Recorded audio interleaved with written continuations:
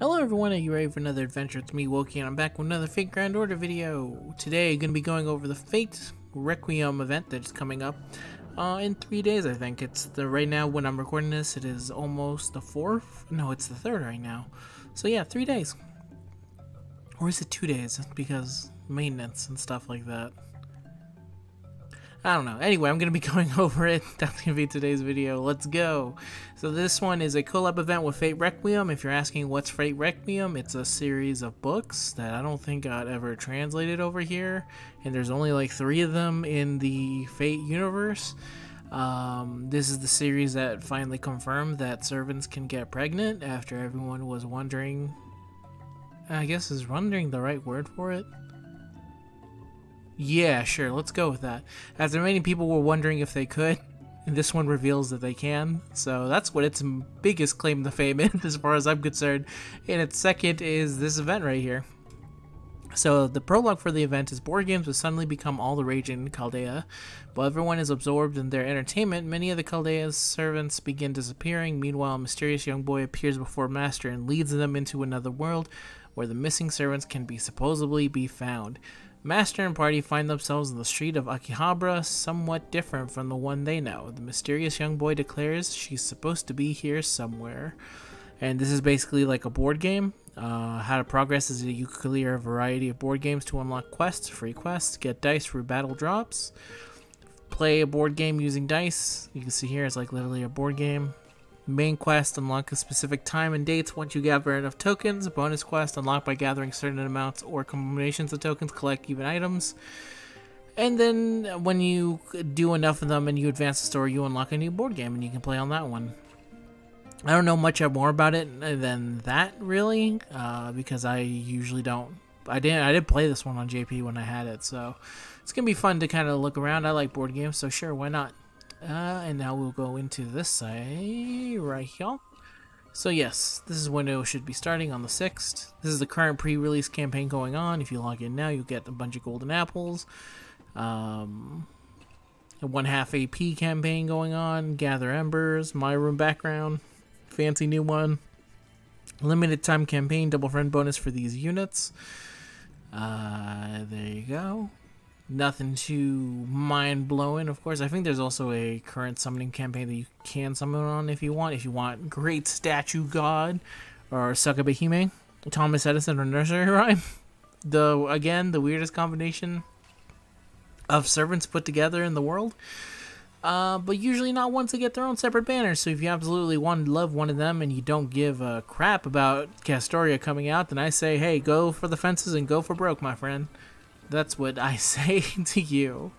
Next, the actual event itself. Here's the Fate Requiem. This is the board game. I'm looking at the JP side of the game. So this is how it should go. So we should have prologue and second game. And then third and fourth game will unlock. And then fifth and final game. And then finally the epilogue. And it seems like it's metered out by two days. So yeah, so we should get it on, let's see, this one starts at the 6th. On the 8th, we should get this. On the 10th, we should get this. And on the 11th, we should get the epilogue. And then goes out until the rest of the day. Now, for the actual units themselves, the free unit is Rice. I think that's how you say her name. Or it's Rice. Utsumi Eat Rice. There we go. Perfect pronunciation. Feel free to tell me how it's actually pronounced if you want. Increases own arts performance for 3 turns. Grants self-evasion for 2 attacks 3 turns. At level 10, it's 30% arts up. Second skill, Der Frashent Imitation B. Ignores evasion for 1 turn. Increases own crit star absorption for 1 turn. 600% absorption on it. Third skill, Grim Reaper B. Increases own insta-kill success rate for 3 turns. Increases own crit damage for 3 turns. Increases own damage against servants for 3 turns. 100% death rate at level 10. 30% crit damage and 30% servant damage.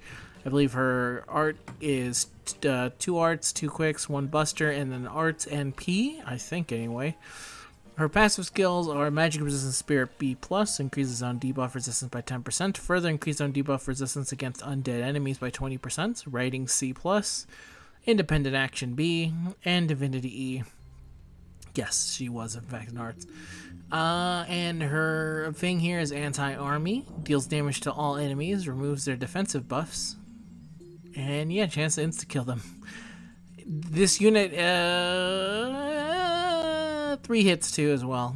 This ability here that removes debuff skills is very nice because, as you can see, eventually we will get the anti-purge defense, which is an advanced form of the invincibility, which can only be removed if they remove defensive buffs, because they can't be taken off any other way. They can't be hit by piercing damage at all. So having a unit with this is nice for a specific niche if you're ever in a challenge quest. Other than that, there's a lot of arts, lancers, AoE style units. There's actually a buttload of them. There's actually a buttload of arts lancers at the same time as well. So, and this one has an insta-kill, and this is a personal thing for me. I hate all insta-kill units. I think they're the most useless units in the entire game, except for a very specific off chance, or I guess you're trying to gloat or something. I think the only one that isn't is the Assassin Shiki from the Garden. Is it the Garden of Madness? No, that's the thing from No More Heroes. Garden of Evils. Garden of Sinners, boom, got it. I think she's the best one, obviously, and maybe this one will be alright. It's such a specific niche where she's like, I guess, wants to fight servants and the death rate is up. I don't know, but what I do know is that she looks very cute. And that's enough for most people. So, hey, I see where you're looking when I click on this. So feel free to make your own decisions as a grown person, aka Grim Reaper. So, next, we have Voyager, Little Prince Pran, Voyager 1. If you're asking the question, yes, is in fact the Voyager probe turned into a little boy. And if you're asking how does this happen, I have no idea. We have a servant that was made out of udon rice in an alternate reality. So the fact that the Voyager probe was somehow able to turn into a tiny boy is not the weirdest thing that I could have mentioned right there. So, his active skills are Voyagers of the Star A, charges on NP gauge, grants self-debuff immunity for 3 turns, and gains 10 crit stars. At level 10, it's 50% NP up. Very good. Second skill, Swing BBA, grants self-evasion for 1 turn, increases on quick performance for 3 turns, reduces 1 enemy quick resistance for 3 turns, 20% quick, and then quick resistance is 20% down, 3 turns, of course, as I said. Protection of the World's End Cosmos B, increases 1 ally's critical star absorption for 1 turn, increases the party's crit damage for 3 turns, increases party's crit attack chance resistance by 3 turns, 600% absorption, crit damage is 30%, crit resistance is 20%. Passive skills, existence outside of the domain C, gains 2 crit stars per turn, increases on debuff resistance by 6%. Independent Navigation A, increases own crit damage by 8%, increases own arts performance by 8%, and Contact with Civilization D, increases own buff removal resistance by 10%. All, I think, usual. I think these are all unique to him. I can't really think of anyone who would have these skills besides him. Anyway, Noble Phantasm, Pale Blue Dots. Oh, fantastic. 5 hits per hit.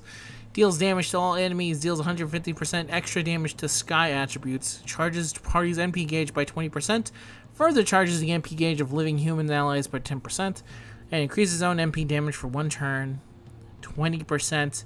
He is, at this point in NA, I believe he replaces Dantes as the best farmer for quick, because he's just dumb. The way he's built, he doesn't have NP gain, which is the one thing that usually holds back most quick AoE units from looping, is they don't have very good quick NP gain on their stuff, but he has plenty of hits. But besides the plenty of hits, his NP charges the party's NP gauge by 20%. So the burden of anything is that you need to at least get 30% of anything. And that should be enough of what he's doing, especially if you're going to get Sky Attribute dudes. That should be plenty to get what you need. He also has this. Most quick also, for some reason, don't have this ability where it charges his own NP gauge and stuff like that. So having that and having it be 50 is big. It's huge for him. Dantes, for example, very good, but he doesn't have a NP gauge increaser. He just has NP generation, which is perfectly fine because it ends up working fine for him. Because he hits plenty of hits on his NP, so it ends up working out a little bit more. But obviously, if he actually had the ability to increase his NP stuff, it would be very helpful with a lot of builds, for sure. But yeah, that combined with everything that he's doing makes him, and he's also, I think, 2 quick cards. I think the only thing that's a bummer is that it probably should be 3. If he had 3, he'd be perfect, because he'd just be one of the quickest boys out in the world. But without that, he's still fantastic, still great. I'm going to be pulling for him. Besides the fact that he's a quick unit, I also kind of like the dude. I think the one negative that you can have for him, which I think is very fair, is that he requires Comet Shards on Ascension and on skill reinforcement and eggs. This most people. Here's the one thing that will probably stop me from summoning too much, is that he's too expensive. 10 Comet Shards, 15 for skills. So I think with 3, that's 45, 55 Comet Shards, 45 of these eggs. And Castoria's coming around, and she needs both of those units as well. It makes it so that you have to be doing some insane grinding, because these are all new material. And to be fair, this can be applied to a lot of newer units, and I think it's something that you should bear witness, especially with what's coming up in the future. It is at least nice to take note whether or not they're a pain in the ass to farm, and this guy's a pain in the ass to farm, in my opinion. So that's the one big negative I have for him, but other than that, perfectly fine built. If you're going to be going for Voyager, then you're going to be pretty happy with what he is, unless you hate Quick, in which case, why are you... I guess you must really love Voyager, I guess is my answer to that.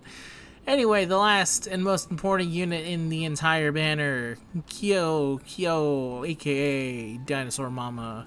It's a fucking dinosaur. No questions needed. Don't give a shit what she does. It's a fucking dinosaur. Let's go. Thank you very much, everyone, for watching the video.